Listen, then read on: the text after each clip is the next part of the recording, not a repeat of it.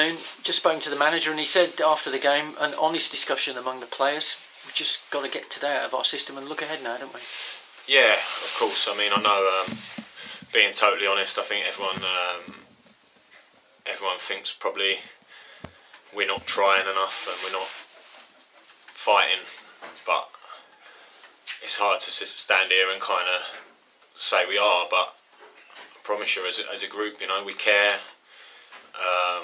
We're hurting kind of what's happening, but we've got to keep going. I know kind of there's going to be stick flying around and everything, but I think it's a situation where confidence is probably low within the group, and at 0-0, you know, it's a fairly not a lot happening game, yeah, is it, really? and we've had a chance, like John's had a chance, and if that goes in, it's cliches. I know I'm speaking cliches, but the whole thing can change. At the moment, things are going against us. It's like it's a penalty, it's a red card. Things have gone against us at the wrong time, but we've just got to keep going through it.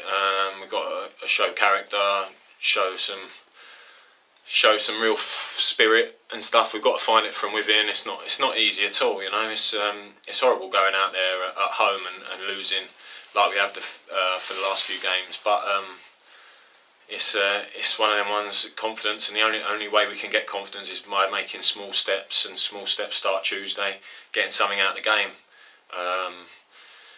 Kind of 4 games ago, we're not an awful side. We've started the season okay, not great, but okay. We've had some tough matches, and then things have gone off track. We are looking at ourselves, you know. We're not flipping going home and not caring. Everyone does care, so it's really hard. But you know, I'm experienced. There's some experienced guys in there, and we want to put it right for everyone, you know. There, John Coleman. You know, we're relatively pleased with the first 40 minutes. Yeah, nothing in the game. Nothing really, in the game. We felt, you know, we